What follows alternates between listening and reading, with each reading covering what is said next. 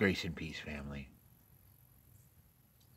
Here we are for a fireside chat. The thing we're going to talk about today is the calculation of the ancient times and how this time was different than our time today. We're going to walk back in time and we're going to talk about what it was like during the time of Messiah, and then also up to about approximately 300 AD. And this talk that we're going to have is going to take a Berean attitude, where all things are considered and brought back to study in the scriptures to prove out a matter. Many of us in the world today, the reason I say us is that I believe that it's all of us. We have our ideals, we have our facts that we have acquired, we have our understandings.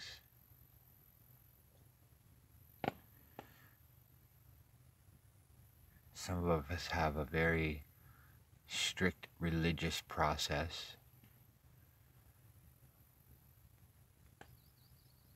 and these are all hurdles to the Berean process. Typically, if it doesn't fit our dogma, then we cast stones at it, or worse.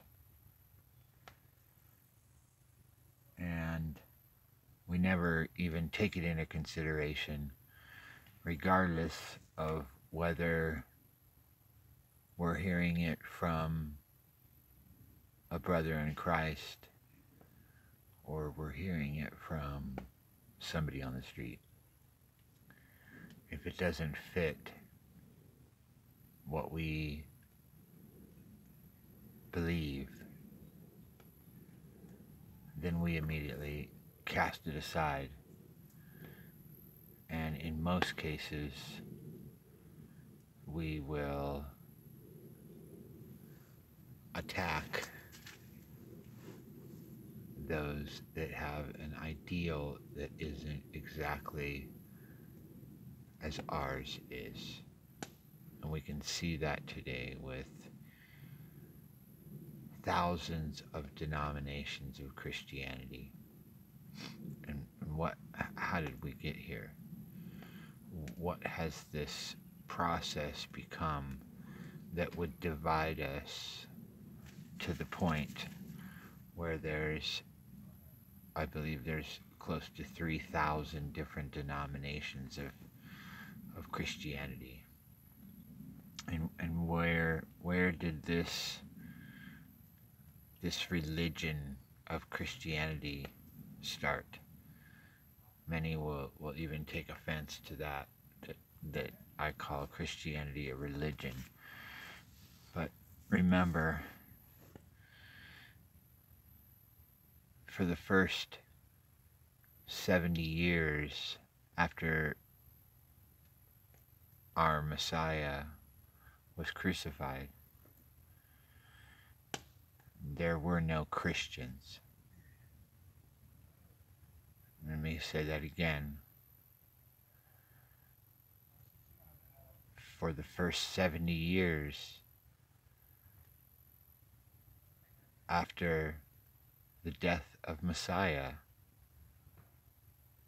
there were no Christians. You see, that term was brought about approximately in the 70s. And what I mean 70s, it would be 70 AD, after the destruction of the temple, when there was the dispersion of the believers.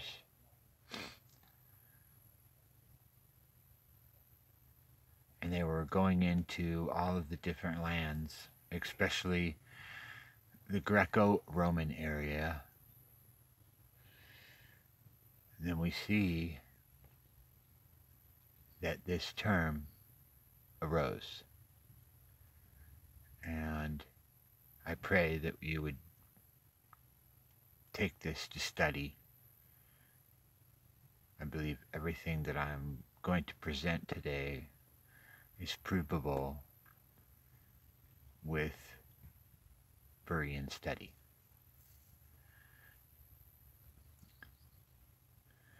So this term Christian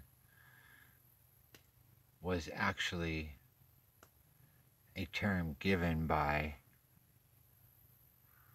others that were outside of the fold. The believers did not call each other Christians. This was a term that was given by the others that were not followers of the way, and it was a way of putting somebody down for their beliefs. It was a curse on them, a word that was a way to put somebody down. It wasn't, like I said, it wasn't a term that the believers gave each other. So that's the first thing that we're going into today in this study, is how was it at the time of Messiah. And if you do your research, you'll see that there were 3 sects of Judaism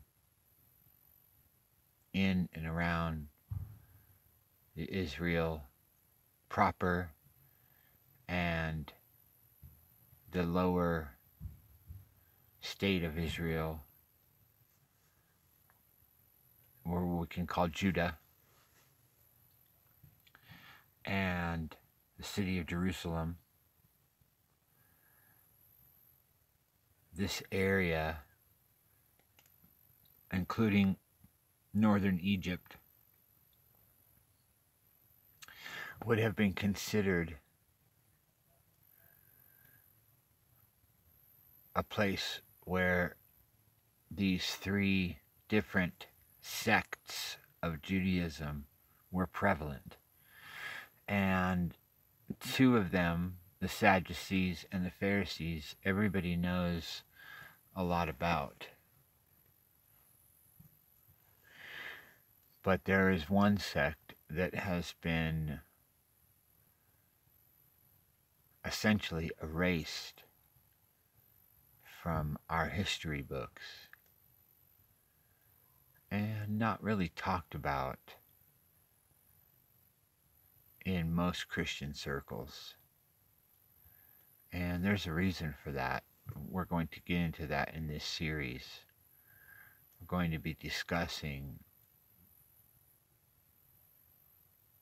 the original followers of Christ and how it was back then, because we've become disconnected from the ancient times in many different ways. And we're going to break those all down and discuss what it means to follow the way. The original 3 sects of the Pharisees and the Sadducees and the Essenes is easy to prove out in history, for there are many documents that have been written about these three orders, and many ways to track back Messiah and John the Baptist to the Essene order. Mary, Christ's mother,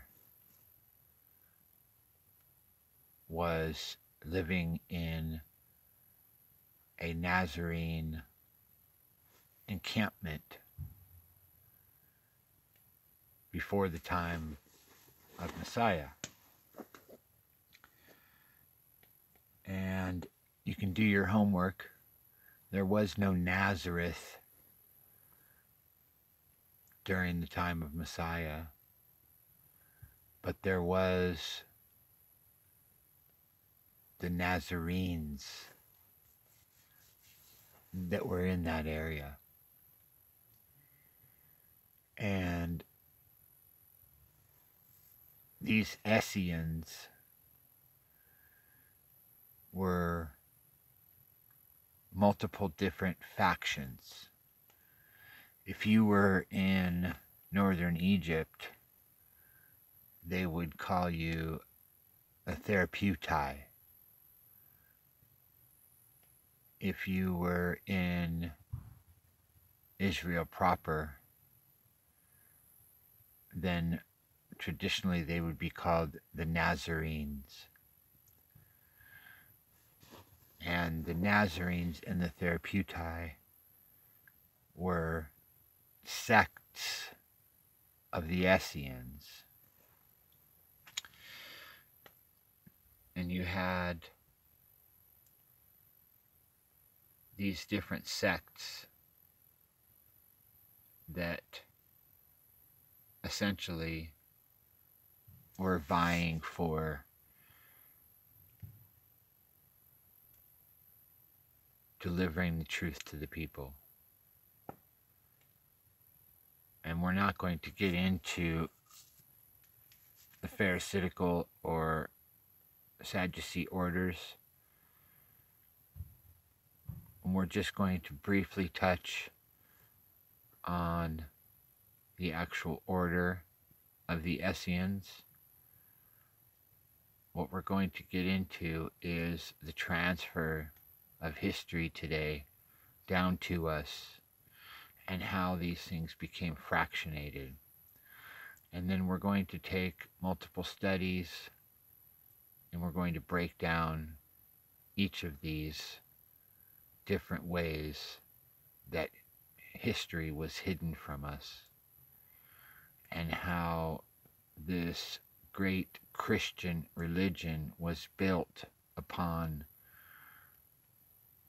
a Roman understanding and from a Roman perspective, and how this wasn't the case in the beginning and up till about 70 AD. That what we have today is radically different than the way it was back then. And these individual studies that you may be able to do on your own will help to prove out for yourself what I'm speaking about. Because this is going to take Berean study. You're not going to hear this from your pastor or your church or the people that are in your church. In most cases, they won't even have any information on this. It's a very small percentage of followers of Christ that even have heard this information. And so it's easy to pass it off and judge it as false. But I assure you, I've done my homework. And these things that were after for the kingdom are all measures of truth. Without truth, nothing stands. So we're going to tear down some walls.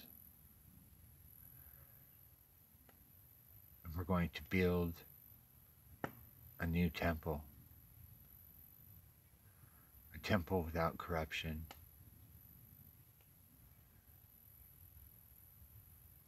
A temple that's been purified by truth. Okay, here we go. The Essenes order was a communal order that was set up in opposition to the Pharisees and the Sadducees. And this order was a priestly order. And there's much research into John the Baptist's father being a priest, but we do not see John the Baptist participating in any of the traditional priestly manners. He was essentially considered a wild man out in the desert. And the reason that we have this portrayal of him this way is because we do not understand his order. And some will call this the Melchizedek order. And this would be rightly so, as these priests are from a different order. And it doesn't necessarily mean that they're from a different genetic line, but it can be that they have chosen to follow a different way. And during the time of Messiah, these Nazarenes and these Therapeutai, they called themselves the followers of the way. And if you had taken your Nazarene vows, then you were a Nazarene. And as I said, if you were in northern Egypt, you would be called a Therapeutai. And this is why the story during the birth of Christ of Joseph and Mary going to northern Egypt, if you do your research out, you'll realize that there was a encampment there of essentially the Nazarenes that were doing their work in Egypt. And this work that they had was as healers. And this is the reason that they were labeled as Therapeutai or Therapeutai. For their work was to heal the others that were around them, and they were to go about healing others and preparing natural healing remedies. And they were known as the healers. And these are the people that you would take your loved ones to when they were ill, when you could not find a traditional way within the cities. You would go out to the desert, to the Nazarenes or the Therapeutai to be healed. And this is where John the Baptist was, in the desert, in the wilderness. And this order had very strict communal rules. They kept everything in common. And what I mean by that is no one had anything of their own. And this is very strange to us today because everything about our culture is about ownership. And the Essenes had given up individual ownership, and all things were held in common for the good of everyone in equality. We're not talking about communism. We're talking about communal equality.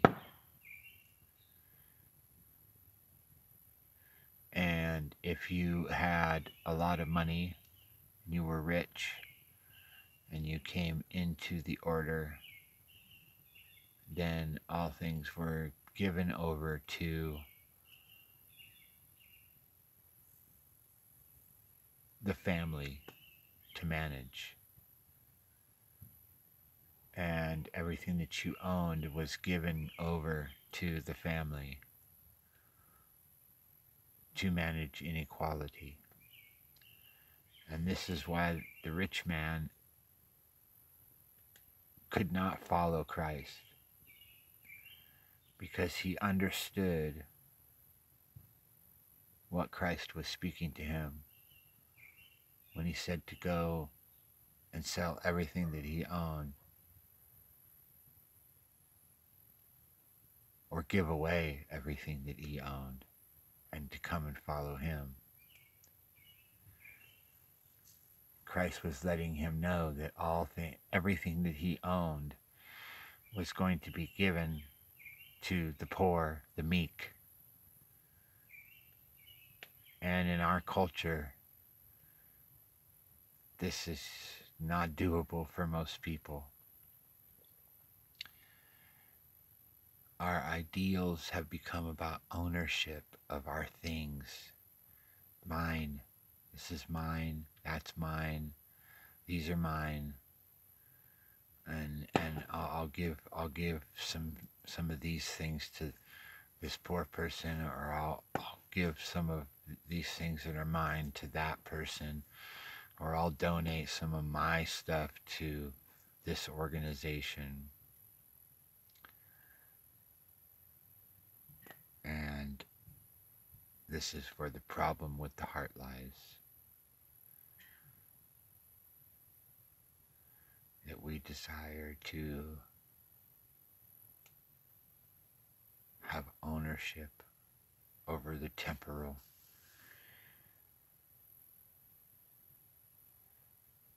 And this is one of the things that kept most people from following Messiah back in the day. Is they wanted to hear the words. They wanted to they wanted to be able to understand these things from a religious perspective. But they could not grasp the freedom that Christ was speaking of, because we are in bondage to the things that we own, or the things that we consider ours. The more things that we stack up, the more bondage, the more chains that we're in. And when we can come into the order and relinquish the ideals of ownership and the things that are given to us by the Father, we consider the Father's.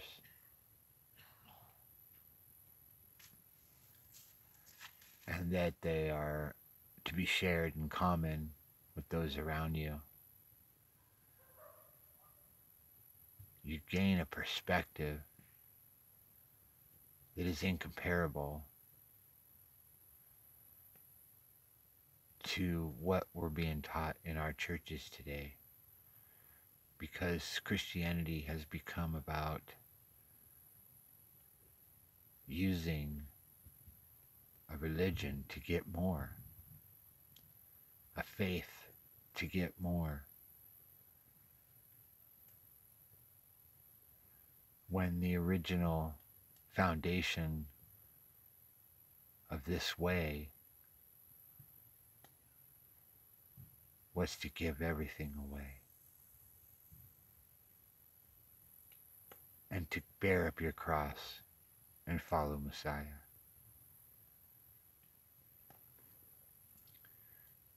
And these orders can be seen in their ideals by the actions of the men within the belief sets. We have many ways of proving out how the Pharisees were and how the Sadducees were.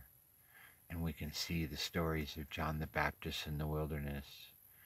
We can read the stories of the Dead Sea Scrolls and the way that these men lived in this strict order.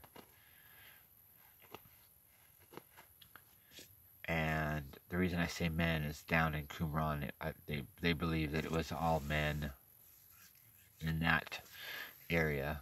It wasn't necessarily like that in all the encampments, but there were some that were zealots, and in order to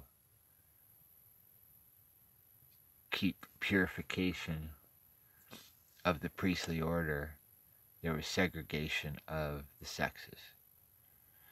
And like I said, it wasn't like that with all of the Essene encampments. So the Essene order is where John the Baptist and Christ had their ministries. And this is why Christ said he was called to the lost tribes, or the lost house of Israel.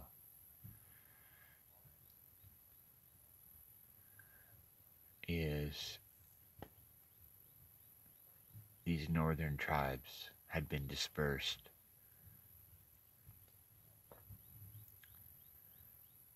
and the original apostles and disciples were sent out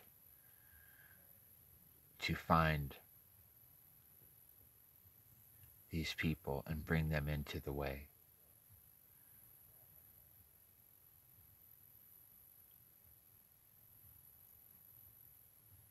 And so this order of Essenes can be broken down into the Nazarenes and the Therapeutai or Therapeutai. And this order was a communal order of healers. And they were trained in essentially what we would call today naturopathy. They used herbs and natural medicines to heal all their ailments.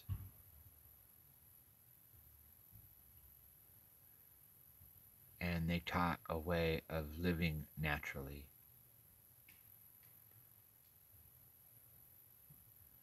And I have been studying this way for over 20 years. When I first started doing my research into the Dead Sea Scrolls, the ancient sect of the Essenes,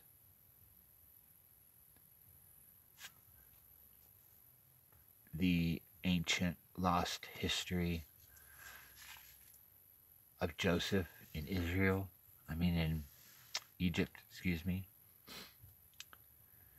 And all of these things led me to a very deep understanding of a lost and hidden history. And the reason that this history was hidden was because of what happened from 70 AD to 300 AD.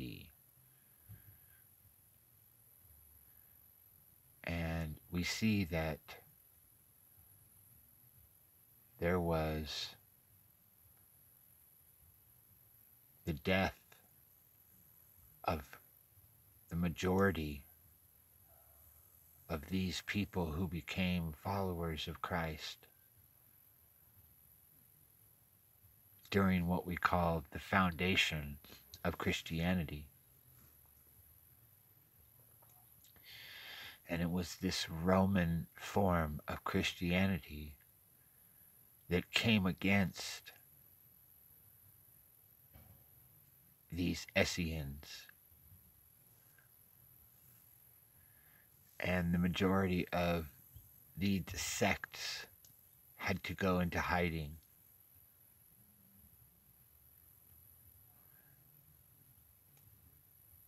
They were running from the Christians. The Roman order of Christianity had taken over and was marching on all things that did not align with their Nicene Creed. And you can look up the Council of Nicaea, and there are many other councils that were put together by Constantine and the Roman factions that had taken over the faith of Christ.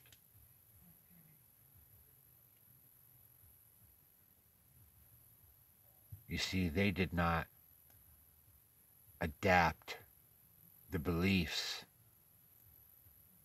of the Essenes. They hunted the Essenes and the Therapeutae down and threw them into the lions' dens and hung them on crosses and stakes